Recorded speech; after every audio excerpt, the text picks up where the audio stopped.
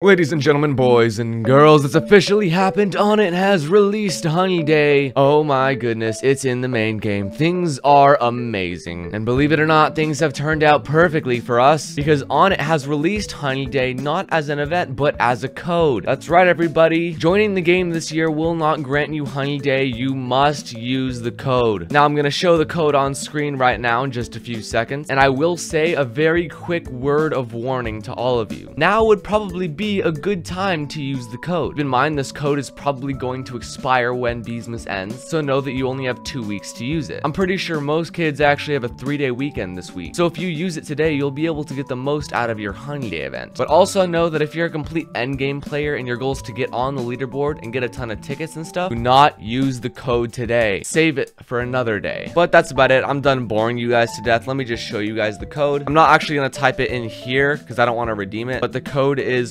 Beesmas. So just type in October and then smash. That is the code though. And it will be releasing more codes in the future. So if you wouldn't like to miss out on another free HONEYDAY event, you don't even have to subscribe. Just click the bells. It's way more effective because you'll be notified as soon as I post a video on the new code. So thank you so much for watching, Bee Swarmers. Have an amazing rest of your day. I will see you all in the next video.